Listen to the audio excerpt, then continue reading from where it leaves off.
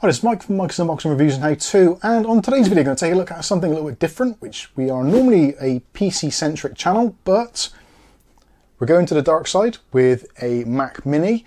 And one of the first things you're going to notice when you get yourself a Mac Mini is the fact that, yes, it is very compact, but also it's severely lacking in ports.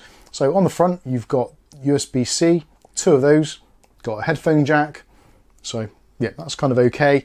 On the back, again, very limited, power, Ethernet, HDMI, and 3 USB-C ports. So that's pretty good in terms of connectivity for faster devices, but what about those of us that actually like to plug in other things which are on a Type A?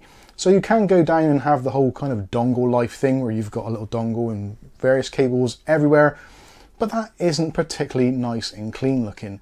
So I was looking for a suitable docking station for my Mac Mini and come across this one. So this is from UGREEN. This is the CM841, otherwise known as part number 65487.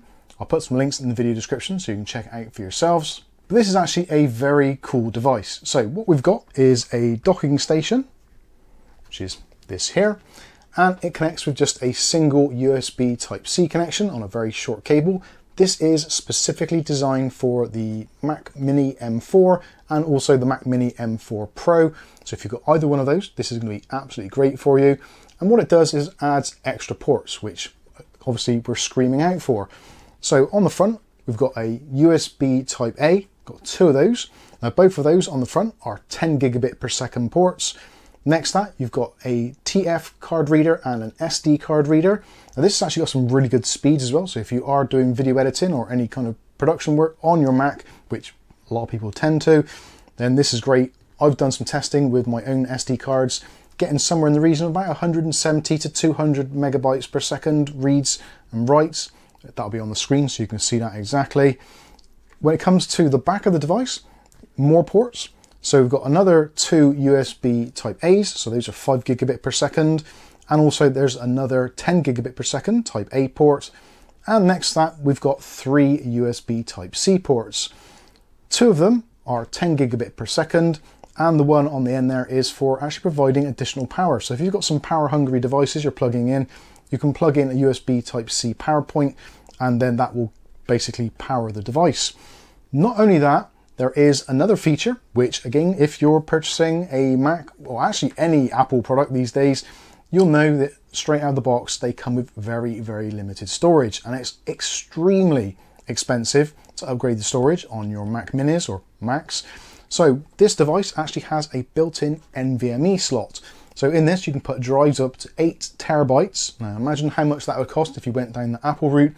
It would be astronomically expensive. Whereas with this, you can just pick up a cheap, inexpensive NVMe drive, maybe an older PCI Express Gen 3x4 drive, which are 2 terabyte drives these days at the moment, at the time of recording, somewhere in the region of about 70, 80 pounds. So very, very cost effective. And obviously this can give you significantly more storage. Best of all, it's actually very easy to install, and everything that you need comes included with the package, including a screwdriver. All you need to do is undo the 2 screws, remove the top cover. They also include a heat transfer pad, so it's very simple to do. Get your drive, put it in, there's a little screw on the end to attach it into place, put the strip over the top, replace the top cover, put your 2 screws in. Again, you're probably seeing this from some B-roll I shot earlier of me actually installing a drive into this particular chassis, and it's absolutely fantastic. And when it's connected up, even though it is on USB speeds, it's 10 gigabit per second, still getting somewhere in the region of about 900 megabytes per second. So that's basically double the speed of a traditional SSD. This is going to be still absolutely fine for video editing purposes, and in the Blackmagic test, you can see all of the formats which this is actually supportive of. So if you've got any concerns there, those are on the screen, so hopefully you can see those. If that wasn't enough, there is another fantastic feature of this, and that is this tiny little cutout here. So for those of you that have bought a Mac Mini, you'll know that the M4 version, for some bizarre reason, the designers decided to put the power button on the bottom. So if you're not using a docking station, then you've actually physically got to lift the device up to press the button, which is extremely inconvenient. So with this, you've got it in the correct position, and now with that little cutout, you've actually got room so you can just put your finger in to turn the drive on or off. Now connecting it up is simplicity itself. All it uses is a single USB Type-C connection. Would help if I had this around the right way. Put it into the dock and plug it into the middle port there. Absolutely fantastic. Now there are other versions of this on the market which actually use 2 of the ports. So that has some extra features, so additional display outputs if you wanted to go down that route. But I think for this particular device and also my needs, this is absolutely great. So now on the back, I've got an absolute ton of ports. So I've got still my 2 USB Type-Cs, got another 3 USB Type-Cs there, got 3 Type-A ports, and I've still got access to my original ports. I can also turn it on very easily just by using that button there. And on the front, it gets even better. Now I've got my 2 ports, plus I've got another 2 USB Type-2s, and also those really fast card readers. This is absolutely fantastic. And also, because the fact it's raised up slightly, you can still get air into the device to actually keep it cool. And also, I think it looks extremely smart. Now, it's not particularly expensive. Now, pricing is going to differ from region to region. So what I'll do is I'll put some affiliated links in the video description below so you can check out local pricing to you. And depending when you're watching this, I think there is going to be an upcoming Prime deal on these to celebrate Prime Day. So potentially you might see even more significant discounts. At the moment, at the day of recording, this is retailing for $74.99, which I think is actually very good value for money. And is actually one of the cheaper docks on the market. So anyway, I think that is pretty much it for the UGREEN CM841.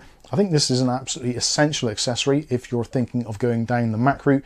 Even if you're just having a little dabble and you're not too sure what you're going to do, whether you're going to stay on your PC, whether you're going to lead the Mac life.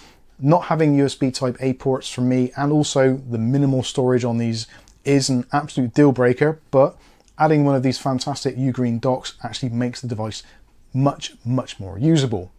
So there you go, there's my thoughts on the CM841. Hopefully you've enjoyed the video. If you have, smash the like button. If you want to see more content like this on a daily basis, maybe consider hitting subscribe and also that chime notification. That way you'll be notified of future video releases. But for now, I've been Mike. This is Mike's Unboxing Reviews and How To, and hopefully we'll catch you in the very next video.